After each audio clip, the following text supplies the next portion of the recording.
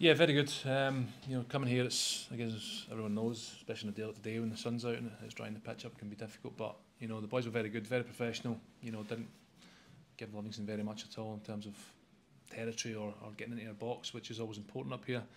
And then just in our attacking play, we stuck at it. Because first half we could have scored. We got some great areas. Maybe final ball wasn't there. Things get blocked, but again, we just showed that kind of calmness, which is important at this time of year. It's easy to get dragged into panic mode and think we need to go chasing a win. Just stayed with the performance, stayed doing the same things, and just were relentless, and eventually they break. So that's what happened, and we come out convincing winners. You can see immediately how important Rio was to the team. He was on it right from the first minute. Really. Yeah, and he has been in training. That's pretty much why the gaffer thought get him in the team quickly, because he's been terrific the last few weeks. He came back in good condition, worked really hard. I was at the game last week to give him some minutes, and he was really good. So it was time to unleash him, and I think you can see what he brings to the team. And even when he comes off, Paolo comes on, give a bit of buzz and gets his goal. So it's good the squad's taking shape. Cam's at another 90 minutes under his belt.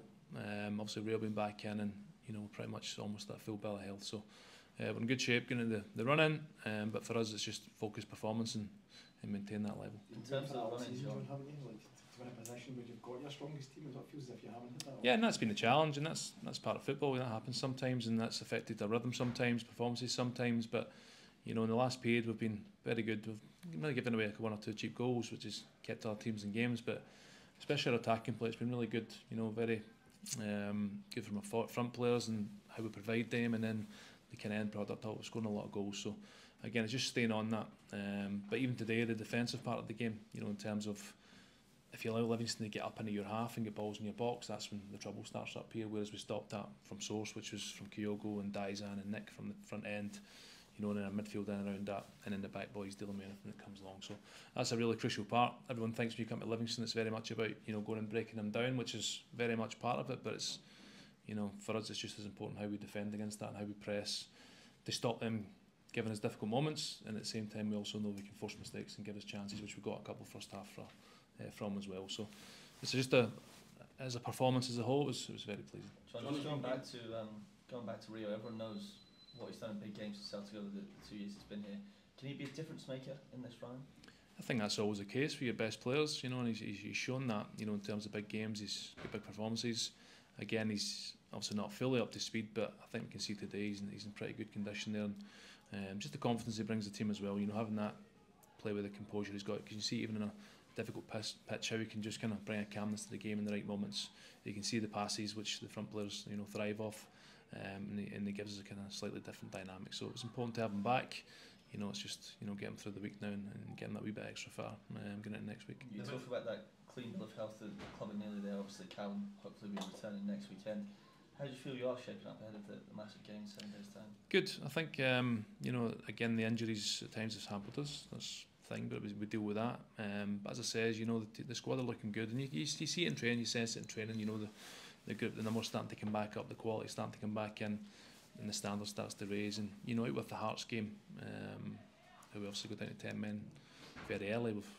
We'd scored 17 goals in 4 games up to now, and we scored another 3 today. So in that respect, it's very pleasing. There's elements of the game defensively we want to kind of stay on top of and not slacking off. And if we do that, then performance as a whole is very much runs like today, where we dominate games and we give nothing away. So that's always the objective, to have that level of performance. But the boys showed a terrific level today in terms of what they've done.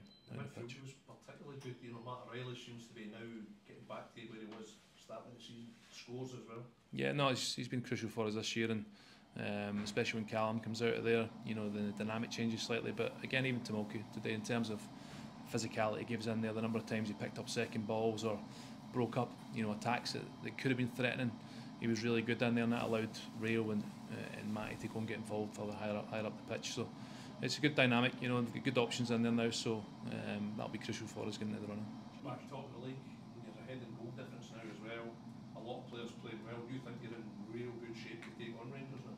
Yeah, I think we are. I think if you look at it in terms of, as I said, the way we're attacking and our control, especially today, but our attacking games really clicked the last little while, especially having the front players, but even Nick coming into the equation.